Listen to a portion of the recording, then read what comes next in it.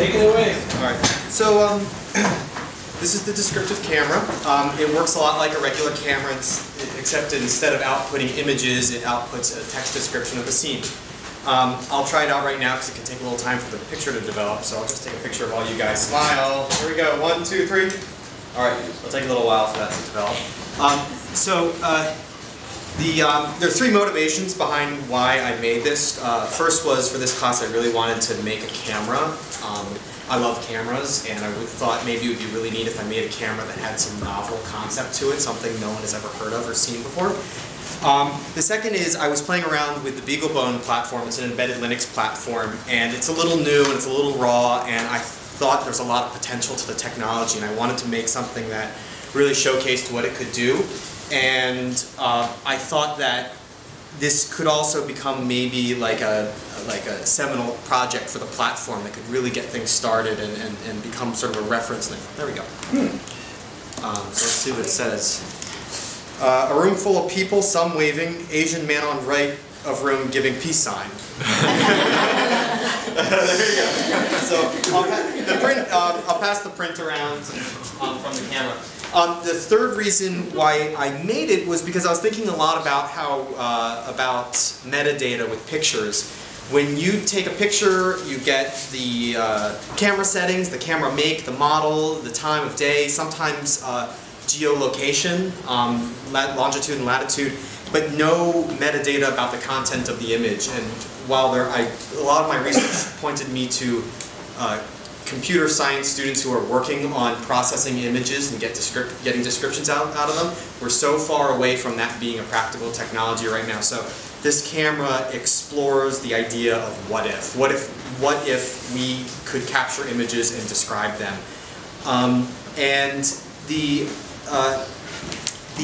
thing I did though was I decided in the course of thinking about that and making it, I decided to make the camera only output the description. To sort of say, to get people talking and thinking, what would you do if you had this information? How would that make it easier for you and your life and your photo libraries, for instance? Would it be a benefit to sight impaired people or something like that? Yeah, that's the project. It's, as I said before, it has a Beaglebone in there, and it passes off the information, takes a picture, it saves it as a JPEG. It puts it out on a public server, and it passes that off to an individual who is actually looking for photos to transcribe. And when the description is ready, the camera just prints it out right away. I was originally using Mechanical Turk to do it, and it got expensive because in order to get a description back within demo time, it would cost like $1.50 per picture. So I made a second mode I called Accomplice Mode, which I put a call out on the list for. Thank you to anybody who responded to that. And now the camera actually IMs my accomplices and says, hey, there's a picture ready to be described, go jump on it. And so Natalie is actually, I think she's on the floor. She's working on her thesis right now. And she's so excited and pumped to be describing pictures. So that Accomplice Mode works. And Accomplice Mode, I can set up one person to be the accomplice and just be ready, or I could have it really blast my whole buddy list. But I figured I didn't want to piss anyone off right now. Yeah, that's the project. Great. I think it's wonderful because for a company like CNN, when they archive the video, so the video just is a basic shot list, that. Mm-hmm. Then before it actually goes into deep archive, they actually had to build the system of humans over in Atlanta that will actually describe each and every archive video they want. So if they wanted Obama in wearing a red tie or a blue tie or whatever, Obama with Michelle in a pink dress, they will have that video by just typing in search pattern. The search pattern is still text. Mm-hmm. So I think it's absolutely, there's a future for it. Sure. I have to do that when it's internet creation. Yeah, and it's not fun. No, it's not fun. This is much nicer than that. I really love how, with the design, how open you kept it and how you can see inside. Okay. I think that makes it feel really special for some reason.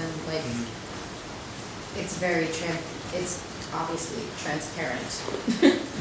But I mean, it almost, I don't know, I feel like it kind of, not demystified, I don't know what I'm trying to say, but I like that it's transparent.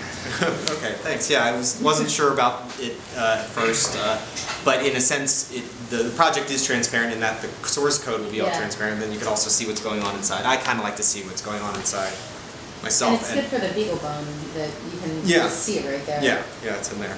Makes it more magical too, because especially if you don't know that's a human being on the other side and you see all these wires and stuff in there, you think something crazy is going on in there. Yeah. You know. Oh yeah.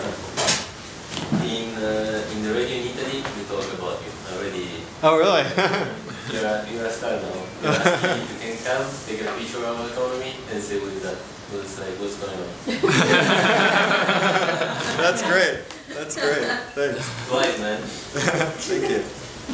Yeah, it's gotten a lot of attention, which was great. Also made my last week, the end of last week, really exhausting for me. But all in a good way, very good way.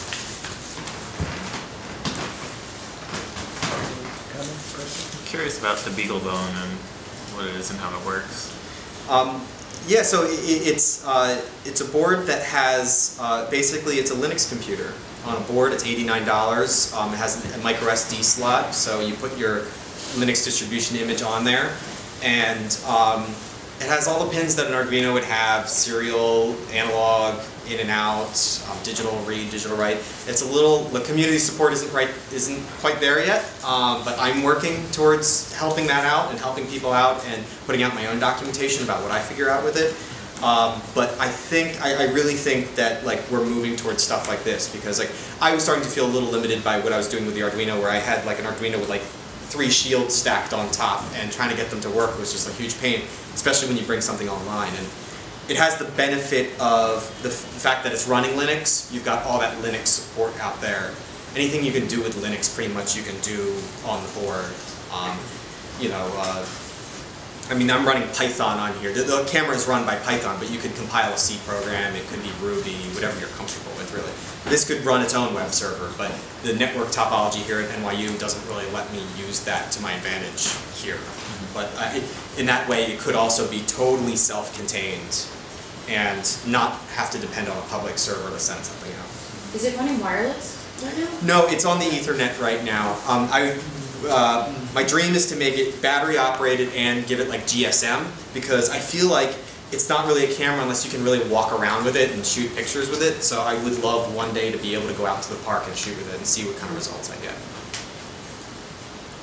And how difficult was it to put the Beaglebone on a network?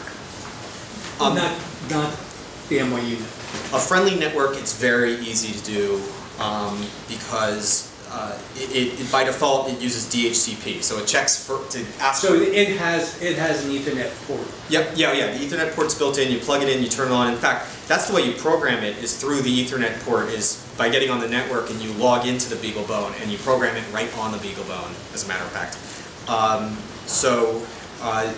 Yeah, it's just using it at NYU it becomes difficult because you have to get an IP and then figuring out how to do the static IP. We were working on it for a while and it took a while to get that right. Yeah, it's pretty much a network dependent thing. So in terms of cameras, he has his pick of any camera that has a Linux driver. Right. Yeah. So he can use any webcam or anything. He's leveraging the big world of computers with his little microcontroller. Yeah, and then all the you can have all the LEDs and servos and whatever you need to do whatever you want. So it's reading. It's using just I wrote digital read function. So there's in Arduino there's digital read, digital write, and analog read, analog write. That doesn't really exist yet in this, so I had to write those functions myself. But once I got that down, it made it really easy to write the LED code and the button code and have the. But you having written those means that we don't have to write those. We can just go. Yeah, that's all on GitHub. That library is on GitHub for Python at least. Because when it comes to using GPIO on the Linux, it's a matter of writing files to different locations. Rather than saying, digital write, you say write hi to this specific file for this specific pin. So any language can really do that operation, but you have to open, in any language you have to open the file, you have to do error handling if the file doesn't open or if it can't find the file, write the file, close the file, there's all that stuff that So you're hiding all that? Yeah, that happens all in the background. That was written sort of in a way that was very general, and people are actually using my code now for their own projects. I'm getting a lot of support requests. So. All right, very good.